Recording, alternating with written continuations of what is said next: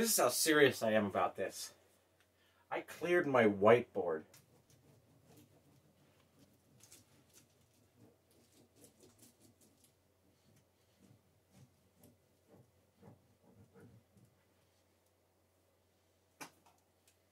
All right. I just hopped out of the shower because I was thinking about this. So, I'm going to talk about some subjects that I have absolutely no right to talk about because I only vaguely understand them, right? What I'm going to call space-time potential, right? My next novel is going to be a comedic sci-fi or science fantasy, but I have a few other ideas that I want to put into a different science fantasy. But so I've been thinking, so my next book is going to be sort of about the fourth spatial dimension, not so much time, but we do think about time as a dimension, right? You know, so standard is, you know, we're here, we came from here, we're going to there, right? This is right now, this is the future, this is where we've been, okay? So I'm just going to run through a really quick understanding of dimensions here, right? So this is kind of how we think about time. We can remember to the past, but we can only move forward, right? So, zeroth dimension is a point insurmountably small. I bet you can't even see it. It's so small from back there. And my shadow, I'm going to come to the right. My shadow's casting. So anyway, boom, right? And then, one dimension is connecting two points, right? You can only go backwards and forwards, right? Second dimension, 90 degrees off of that. Now you've got this whole space to play with here, right? And technically down here and down here, right? So, third dimension sort of branches off at a 90 degree, right? From these two, right? And then, boop, boop, boop, boop, boop, boop, boop, boop, right? So, that's how we kind of think of it. And then the fourth spatial dimension, right, is going to be another 90 degree branch that's sort of unintelligible to us, right? Because we're three-dimensional creatures. But some people, right, like to think of the fourth dimension being time, right? And we always hear about space-time, them being connected, okay? Right? Space-time, fabric of space-time, blah, blah, blah. And there's a reason for that. So we think about only being able to move one direction. So in that fourth dimension, right? Because if you're a two-dimensional creature, you can only travel really along the zeroth third dimension, right? Again, I don't have any right to talk about this, but I really want to talk about this. So there's a thing called a light cone, and it was, I saw this thing, a British scientist talking about it, about how time travel would be possible, right? Because, so if we think about it the same way, right, instead of it being just a line, though, we think about it as potential. We think about it as being potential, okay? So, if we're here in space-time, right, let's try and think about it just two-dimensionally, right? One-dimensionally, we're going to travel in a line, right? So one-dimensionally, let's represent them with different colors. So one-dimensional will be blue. So we're going to travel. Oh, that doesn't want to work. That's unfortunate. Well, okay, let's choose a different color. Light blue. That one works. So so we're traveling in a straight line. So this is going to be one-directional thinking, right? Well, that should be a big D. One-directional thinking, okay? So now if we think about it as two-directional thinking, well, I mean, still, so, you know, we can go off in any direction as long as it's one direction, right? We can only go that way. And the reason I bring that up is because of a light cone. So, space-time potential, right? We are this single dot. How many places can I go right now from where I'm at, right? I can't travel faster than the speed of light. Okay. Let's say I could travel any speed up to the speed of light from where I am right now. 99.9999999 on, right? So I could be here and I could be there, but it would still take me time to travel there, right? Take me point whatever amount of time. So there's a limit to how far I can go. I can't, for instance, be on Pluto right now, or I can't suddenly be on the sun, right? Sun's easier to grasp because we know kind of it's about 8 minutes away, right? So I couldn't instantly be, because that's the speed of light. So it's longer than, let's say 9 minutes. I could be there in 9 minutes, right? But I can't be there instantaneously. So the sun exists somewhere. Here's all the potential directions I can go, right? So this is me, right? I can go anywhere in here. I can't go to the sun, it's over here, right? I can't go to Alpha Centauri, that's over here, right? It's beyond my ability to reach in the amount of, with the laws of physics as we understand them, right? So it's a potential. In 1 minute, I can be sort of anywhere in here, right? In 1 minute, I can be anywhere in here, and in 30 minutes, I can be anywhere in here, you know, and then like, so the sun, you know, would be like just barely, in that example I gave, would be just barely off of it, right? Just barely outside. So I can be there in 30 minutes, right? So this is 1 minute, this is 30, right?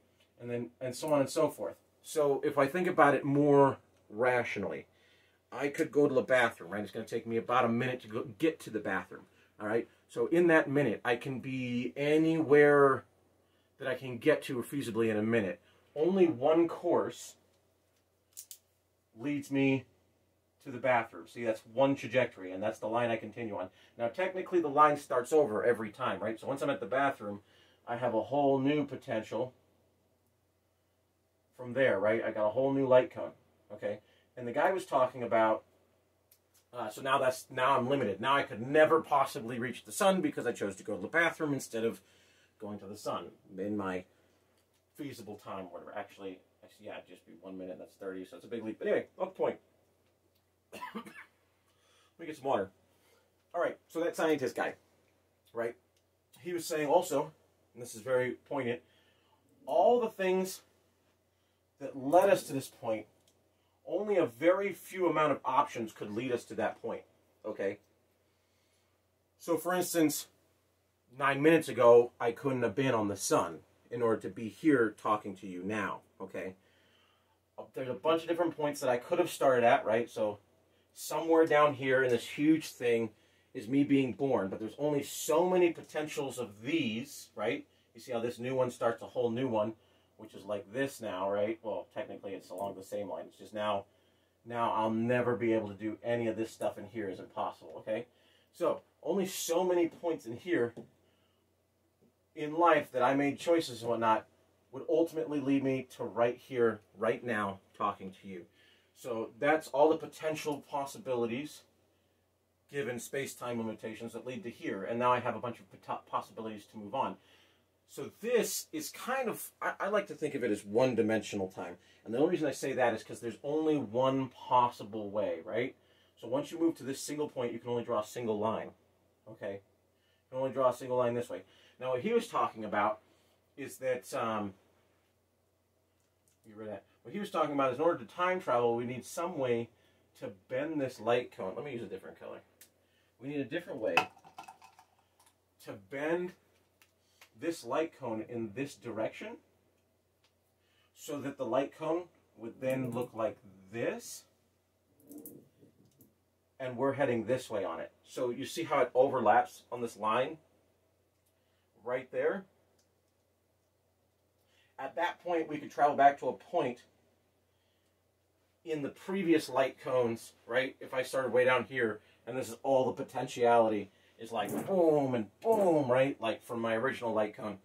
Right there in history, I could go. I could travel back in time. But the amount of energy that it would take and the amount of gravitational force it would take, I think I remember him saying that you'd have to be basically have a time machine that you knew was going to work and right at the event horizon of a singularity. If you could survive it, then you'd have enough to travel back in time. But that's not exactly what this is about. That's just an explanation of what I'm saying. Like to get started of what I'm about to say.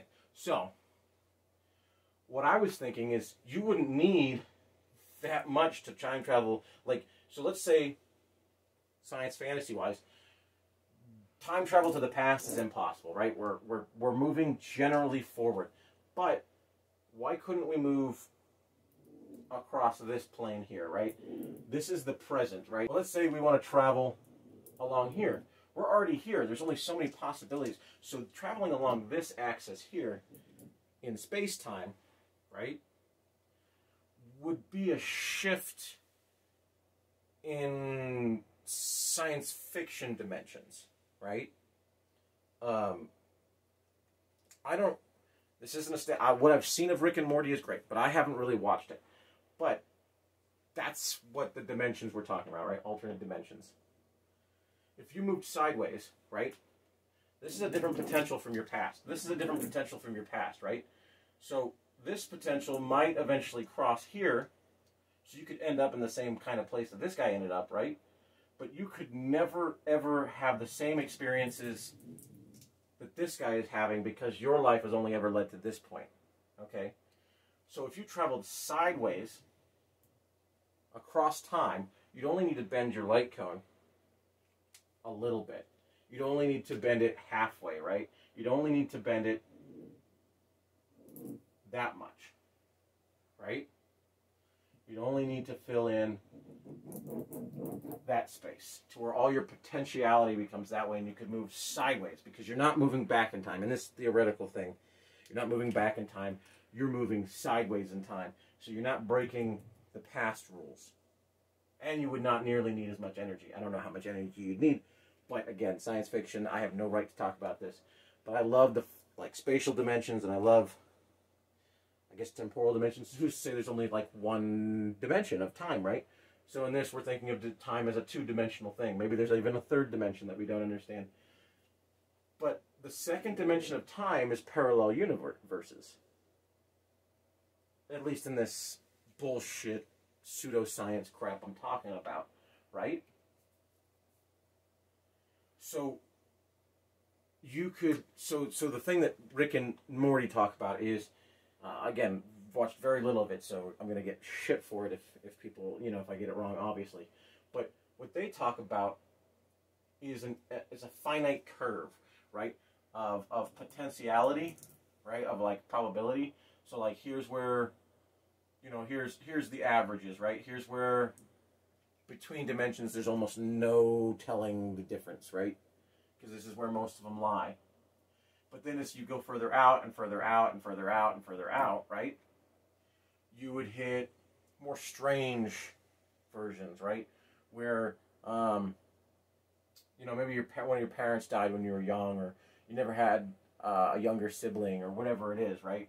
Like, you get further and further out, and the finite curve is the amount where things are still rational, right?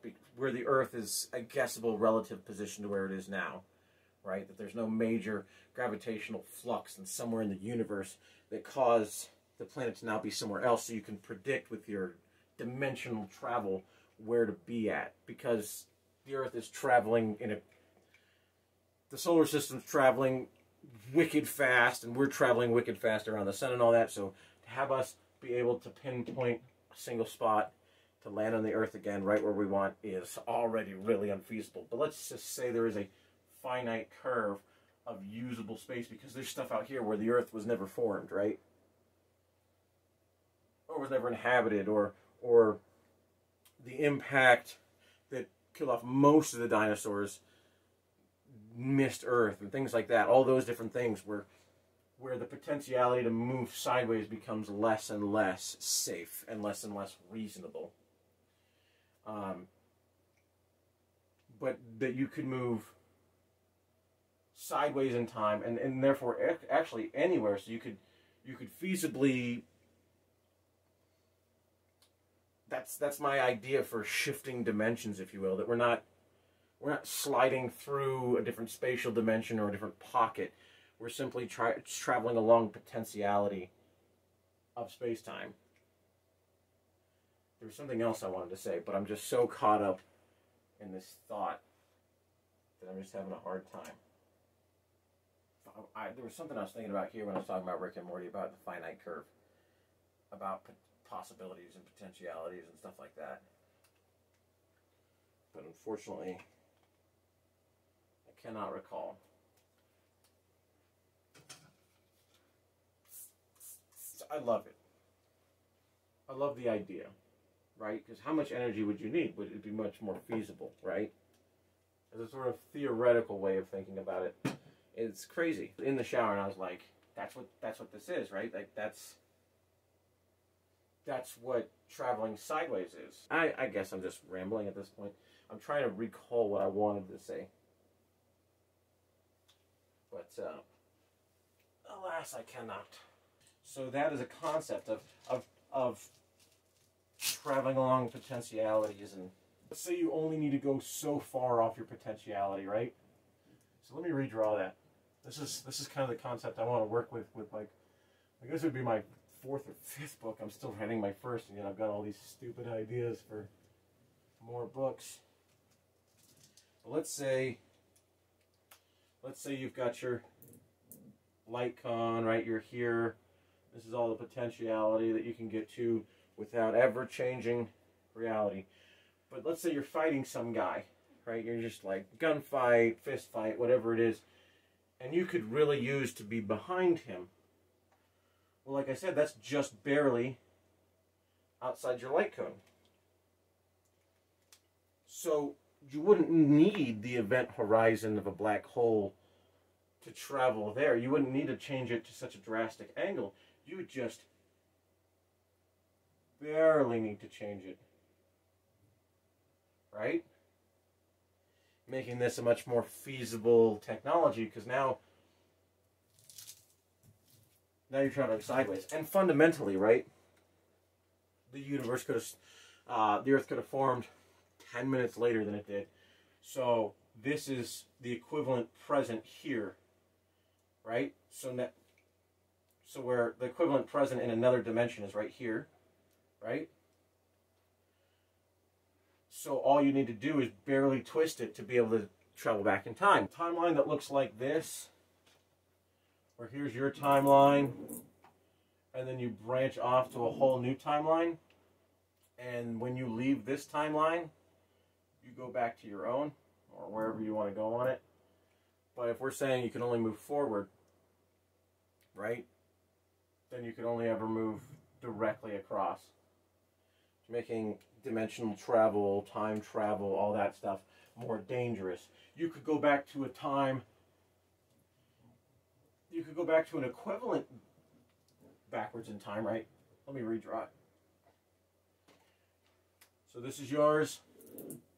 You go here into a different timeline, and you're gone from here, right? You're gone. This no longer has you in it, but this is your original timeline, right? Now you can go straight back, and then there you'd be again, and you'd be gone for this period of time, just poof, right?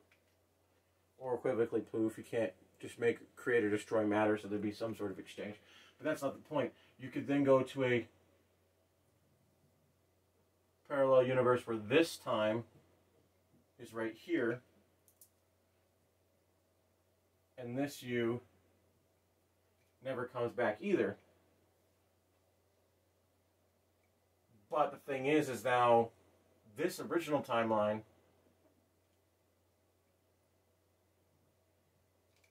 you're dead.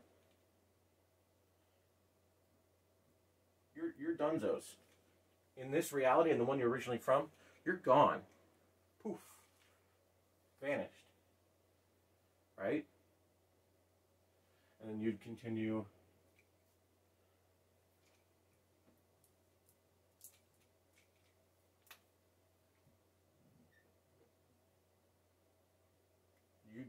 yeah, and then it's what here. And then you'd continue on sort of as an imposter. Now you could transfer into one that's like the finite curve, right? There's an infinite possibilities, but it's also finite in the fact that the further you go, there's an infinite amount of limited possibilities. there's forever amounts of slight differences of where literally it's 1 second behind or 2 seconds behind or nanoseconds behind or nanoseconds ahead or whatever it is, right? So there's that infinite amount that you can always find one that's basically yours, but then you have to live with the knowledge that in your reality, you're dead.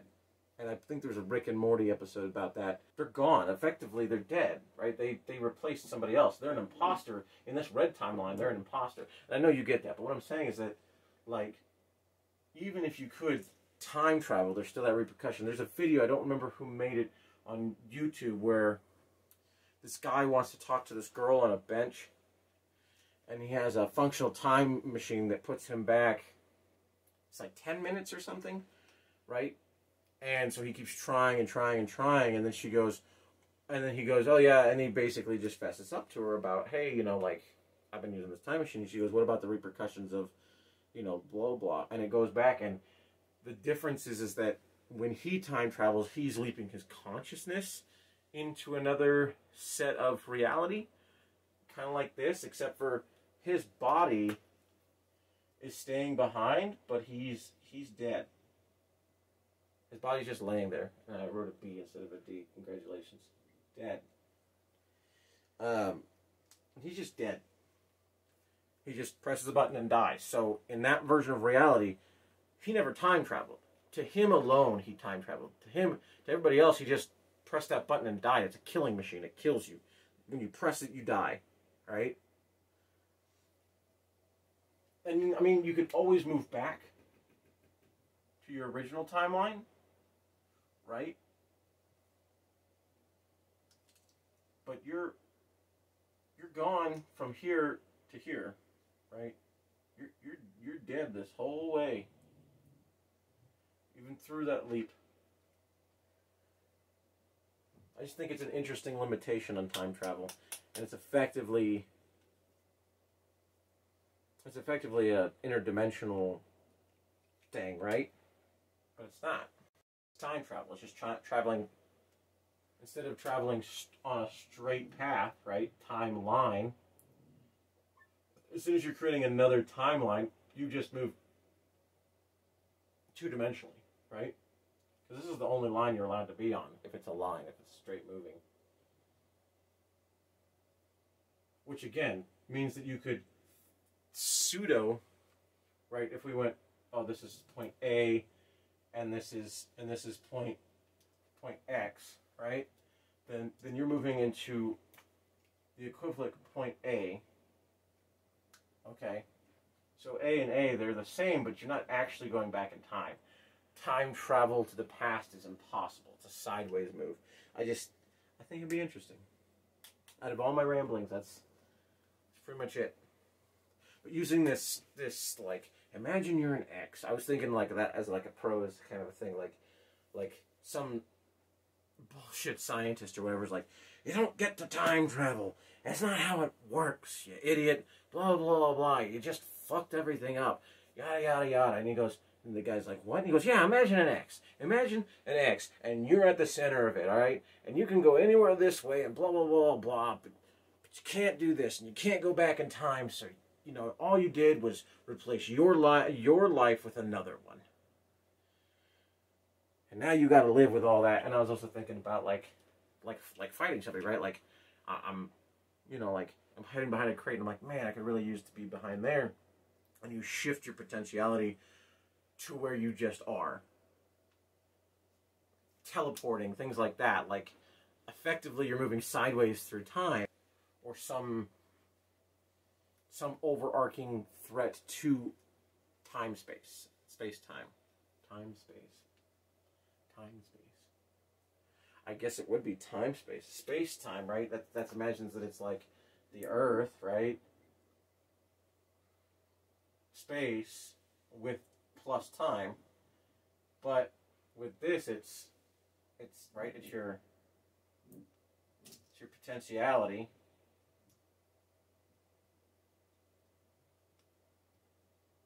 That just happens to include space. It's time plus space, right?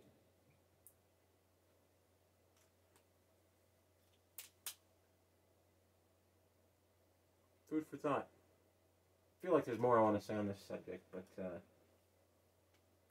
don't know. I said what I wanted to say. Not all of it, but enough of it. So thank you. Thank you for your time. Thank you for your patience.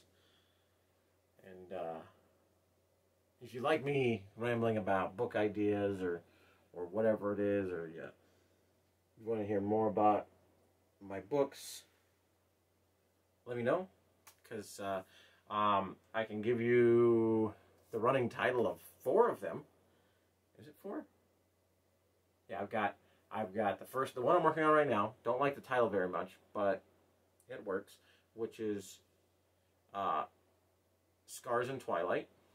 It's a dark fantasy book, and then my next book is going to be Escape to the Fourth Dimension, which deals with the spatial dimensions, not temporal dimensions. It functions on a whole different thing, a whole other thing of bullshit pseudoscience, like what I'm talking about here, right? Where I barely know what I'm talking about, but I think it's in a fun way. I know enough of what I'm talking about that that it at least sounds like grade A bullshit, but you still know it's bullshit. And the next one is a I don't know what you'd call it. The third book would be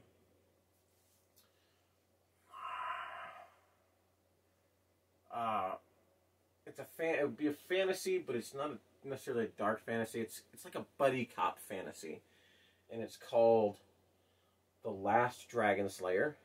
That's again the running title. It's just to keep sort of like in a file cabinet, being like, oh, all the files that pertain to Jacob or whatever, right?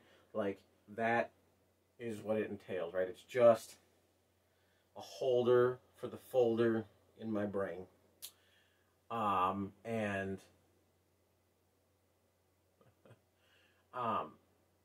The next one is The Man in a Rainbow. And that one I know even less about. But it's a cop drama, and it's pseudo-modern. And then I've just got a few other ideas kicking around that could be interested to go into some of the books and could not. But I've already got a rough plot for Escape to the Fourth Dimension, and a rough concept for The Last of the Dragon Slayer. Again, these titles are probably most likely already taken, but again, they're just my running titles for basically like how I want to think about them, how I want to explain to them, and when I refer to them to people I know. But yeah,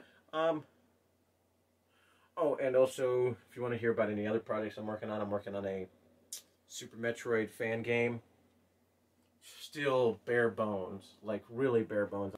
RPG, like a JRPG thing that I made a long time ago, but I'm going to remake it. I never released it a long time ago, but I've lost all the files. Except for the ones up in the old noggin cabinet. Not as clever as, what did I call it? Folder holder? Folder? I don't know. Anyway, and then I'm making a board game. I've had a few partners come and go on the board game, but I'm still persisting at it, so let's see how that goes.